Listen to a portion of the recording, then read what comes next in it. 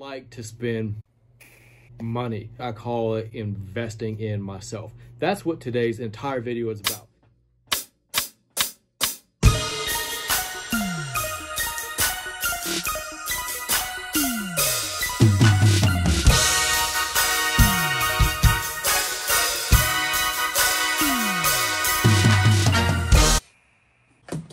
What's good, YouTube? How you guys doing today? Thanks for stopping by. If you're new here, let me introduce myself. My name is Paul. You can call me Paul the Fifth.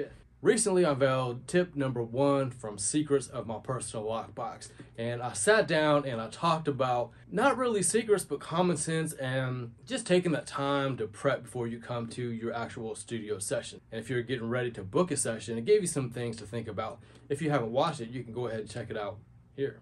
So in today's content, I am diving into my personal lockbox again to share with you yet another secret from the personal lockbox. I can't tell you what it is just now because you got to watch the show reel. Ready? Here we go. Yo, my name is Paul the Fifth.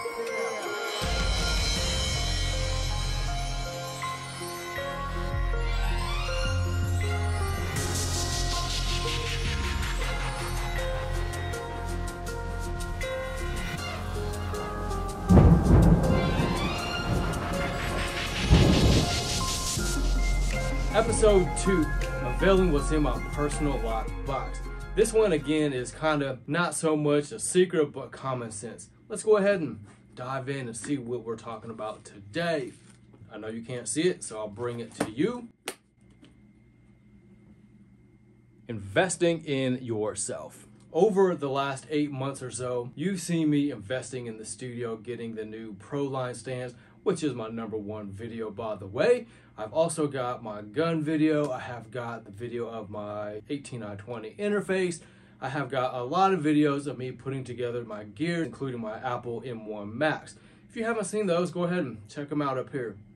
Also, at the end of this video, if you like the content and you maybe learn something, go ahead and hit that red subscribe button down in the bottom there. For today's content, I have a question to start things off with. What is it that you do in life? Are you a teacher? Do you run a business? Maybe you drive Uber. Maybe you're a college student. Maybe you're a physician's assistant. Maybe you mow lawns. Maybe you're a city employee. No matter what it is that you do to earn a wage or a living, you have to have the tools of the trade. Am I right?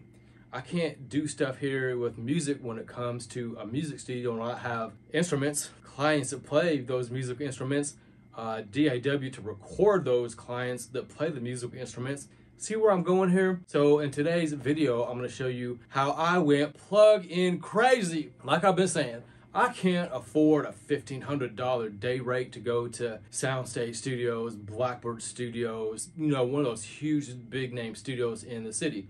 But I've got my space here. I can recreate and emulate that sound. So I got the SSL bundle from the SSL website. It's like $15 a month, includes 11 plugins. And I got a couple other plugins that I got today that I want to show you and talk about. So let me stop yapping and get into this. All right, here we go. Do you know what time it is? It is time to go plug-in crazy. Yeah, so like I said just a moment ago, I can't afford a $1,500 day rate at studios like Blackbird Studio A or Soundstage Studio here in Nashville. But here's what I can afford. I can pay $15 a month and get 11 plugins from SSL. That way, it's a win-win situation. I pay a small fee, I get a lot of plugins, and they're getting their money. So I'm excited to show you how I would turn a wimpy, you know, pretty basic, terrible sounding drum track with something that's gonna have some grit and some punch, and something that's gonna be in your face. That's right. So I'm going to use this bundle and show you how to do that in conjunction with a couple other bundles here as well. All right, let me show you the process. SSL, Solid State Logic, the manufacturers of some of the best consoles in the entire world. If you've ever heard a song from maybe the late 70s, early 80s, possibly 90s, no matter what genre, maybe it be hip hop, alt rock, pop country, most likely those songs have been either recorded or mixed on one of those consoles. So here is a real brief history of SSL. Our history. Actually, well, not mine because I don't work for SSL, but their history here. They began in 1969 by Colin Sanders CBE. The first console was done in 1976. The big breakthrough was in 1979 with the SSL 4000E series. So SSL is in, I believe, Oxford, England now, but in 1986, the company moved its headquarters to, I'm not sure how to say that. I'm just gonna let you look at it. I do not want to pronounce the name of that city wrong there. But in the 90s, more innovations here. Automation, which is cool, motorized faders. Now we have automation within Pro Tools and Logic. Within the world of digital, SSL developed screen sound and 8-track DAW. So in 2004 and 2006, the Duality was introduced to the market.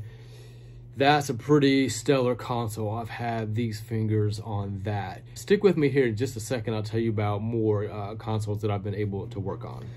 So let me tell you about a few studios that I've had these fingers on. These are spirit fingers. Who remembers that movie? So when I was a student at SAE, we had Whitney Houston's SSL console. It was the J9000. For the most part, it was in pretty good shape. It had a couple blemishes and things like that, but just knowing that I was in the same room and I got to put my hands on the console that was Whitney Houston's. That was just an amazing experience. Another place that I got to work with that had SSL consoles was I landed myself an internship at Soundstage Studio. So that included 4 studios, Backstage, Ronnie's Place, and I can't remember the other names of the studios, but they had 4 SSL consoles. Some were 64 channel and they had a couple that were 80 channel SSLs. Those things were massive. My friend Bobby Holland at Pentaveret, he's a great engineer and producer here in town. I'm not sure how many channels his SSL has, but I think he's got either a G or an E.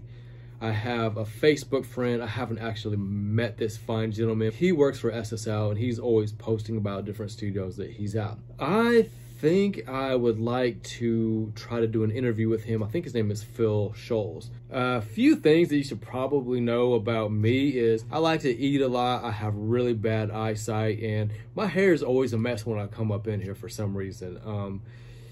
It just happens to work out that way. But I like to spend money. Actually, I call it investing in myself. That's what today's entire video is about. So I'm investing in the SSL bundle. Let's go ahead and do that right meow. Okay, purchase. Okay, I gotta do it through Gobbler. Accept all cookies. Select my plan. I think I got my password reset, so let me try to get this thing going here. All right, purchase. Accept the cookies, select plan. There it is. All right, Gobbler app. Oh my gosh. I can't do all of them at once. Okay, so I have to do each one of these individually. So give me a second and I'll be right back. What's up? So I got some new drumsticks in the last 2 videos that I made.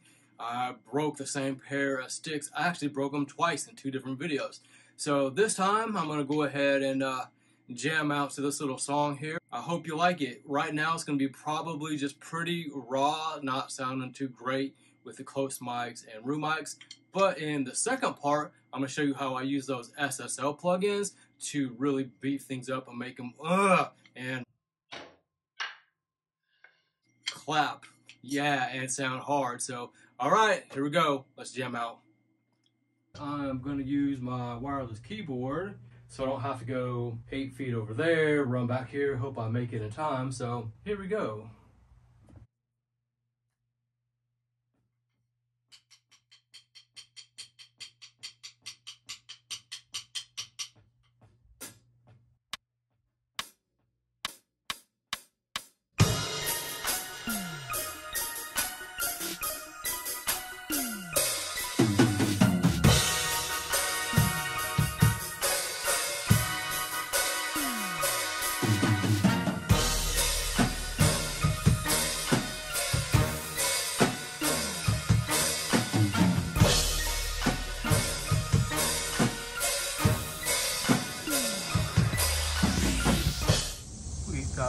dark and ominous clouds here, looking like we're probably gonna get rained on.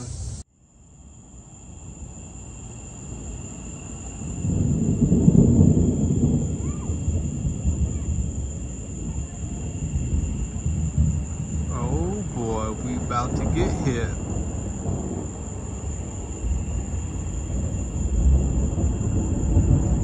Reminds me of the night we had the tornado. I was out on the same porch. Well, let me get back inside before the lightning finds me. Coming to you from the home front. As you just saw, there was a bad storm rolling through, so I didn't feel like being at the studio with thunder and lightning and a lot of electrical equipment was a good place to be. Let me show you what my idea is on this, so let's go ahead and get to it. We are in yet another day of filming this video. Some things have changed. This has gone away, and so has the gray up here. Things are looking a little brown now. I'm trying to feel a little more youthful. I know it's kind of hard to say that when right here on this track it's really enlarged, but I did say previously in this video, I have a hard time seeing. So my plan is to, on this part of the video, tell you what I did to make this mix stand out, feel punchier, and just overall be a better rounded mix. So I'm using about 4 different plugins here. Like I said, this video is about investing in yourself. I just got the SSL bundle from the SSL website. I'm using a combination of SSL plugins. I've got one from the Plugin Alliance bundle that I have. It's the Mega Bundle. And they've got 3 different SSL emulations. And I'm happy to say that my Waves plugins are now working on my M1 MacBook Pro. I'm using some of those. I'll show you them here in a moment. And on my master fader, I have a brand new plugin that I'm using here as well. It's a Brickwall limiter from IK Multimedia. Let's go ahead and dive into this mix. These first 4 channels, they are my room mics. Everything is pretty consistent here. So what I did was, I'm using an SSL plugin from the bundle. It is the Native X EQ2. A little roll off here at about 30 Hertz, a boost at 71 for that kick drum, a little boost here in the low mids at 205 for the snare drum. And then right here, some mid-range pulled out right here, 2.6K, a little boost for the attack and punch there for the kick and snare. And right up here at about 6K, I've got a nice shelf that is getting the cymbals. And like I said, this is all consistent here from these 4 tracks. Let's take a look at the kick drum. So the kick in right here, I'm not actually using this, showing you the EQ curve. I've got the X EQ2 here just to show that representation. Rolled off at 30 Hertz, a boost at 102, mid-range pulled out, and right here at about 3.45K, I've got a boost to get that punch and attack. So I'm using a plugin here from the Plugin Alliance bundle. It's the SSL 4000E. Each plugin is set up a little differently. This one here with the Plugin Alliance, the gain is up on the top. This is rolled off here at about 20 Hertz. I've got my boost at 75, my mid-range pulled down, and I've got my boost at about 4.4K.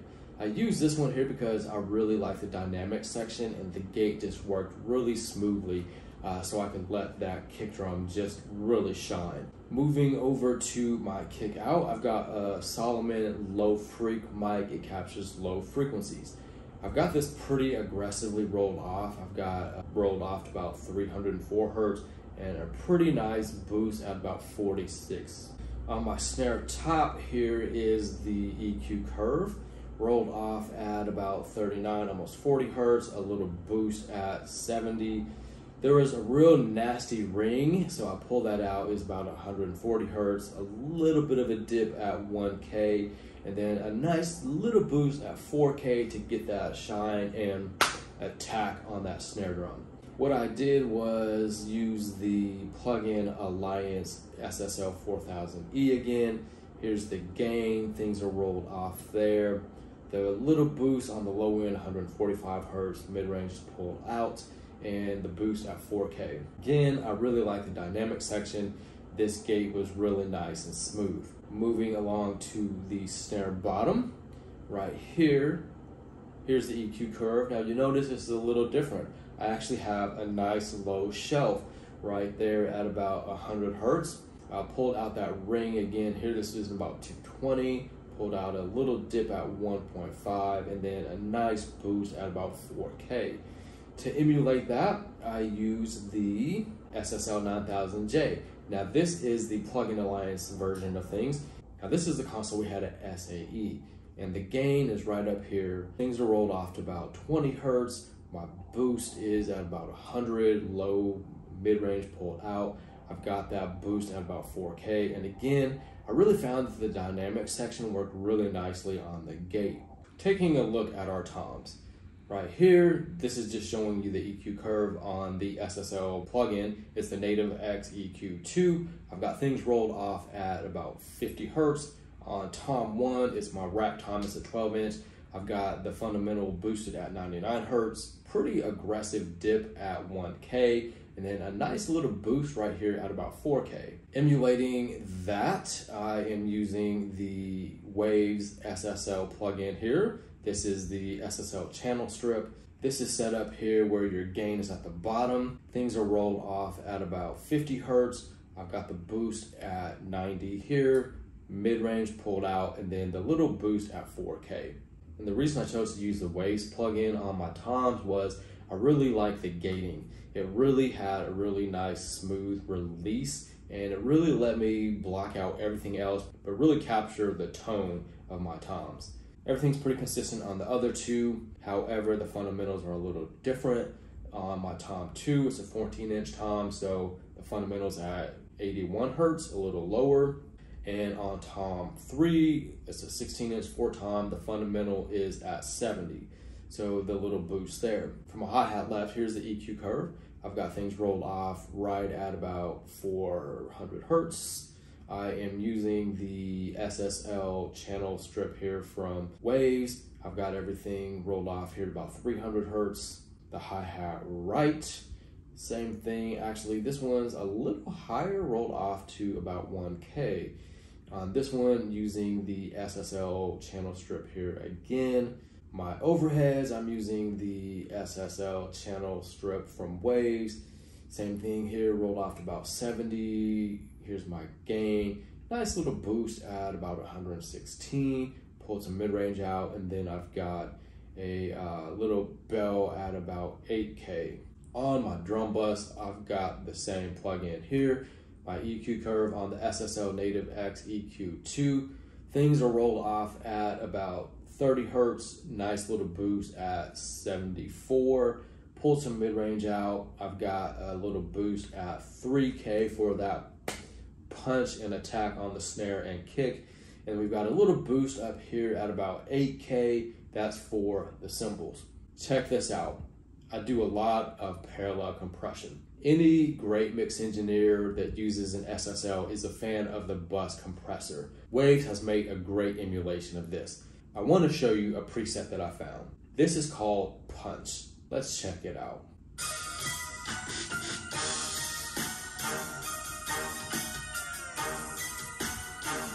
Very cool on that punch. Let me show you what I did on the SSL bus compressor. So my threshold is set down here at -15. My makeup gain is at about 7. I've got my release set at about 1.2, 2.1 ratio, and here's our rate. Check this out. This thing slams.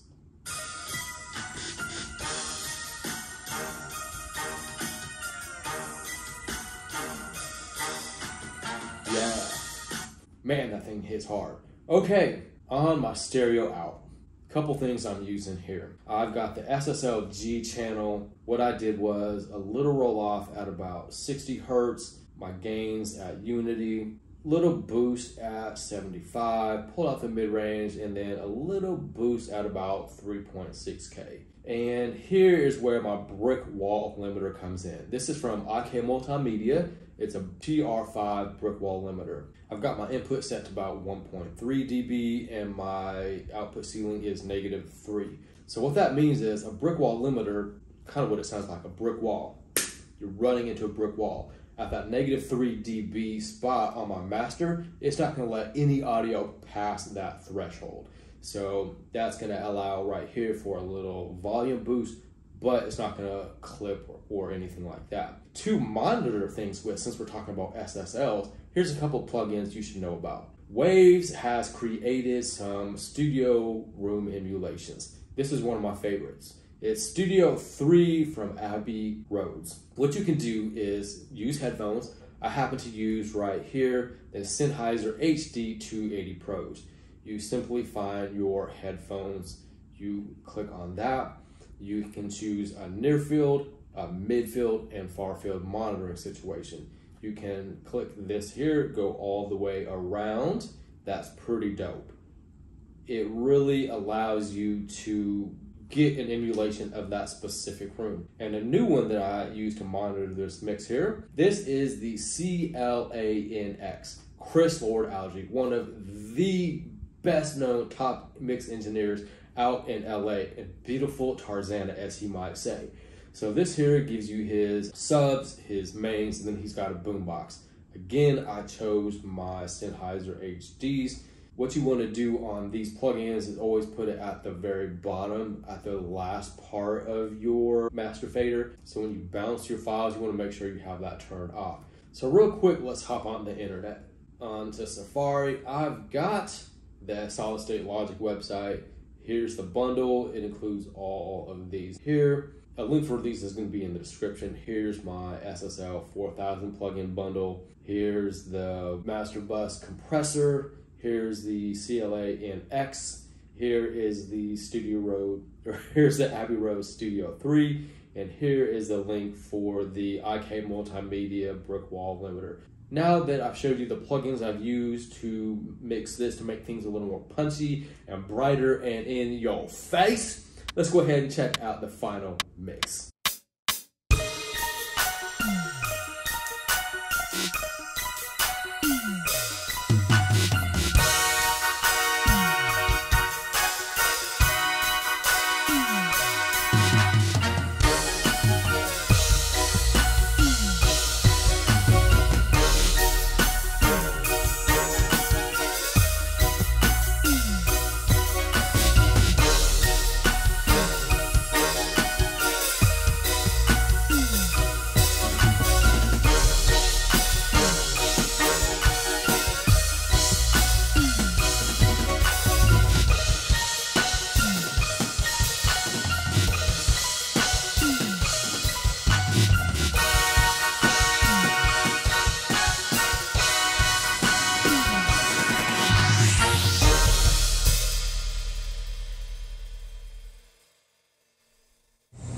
Well, alright guys, so thanks for watching today. I'm on my porch, but it looks like we're about to get some bad weather, so I'm just going to come in a little closer and say thank you so much for watching. If you haven't subscribed yet, go ahead and hit that red subscribe button right there. Give me those thumbs up, and you know what else to do. Thanks for watching. Alright guys, my name is Paul Fifth.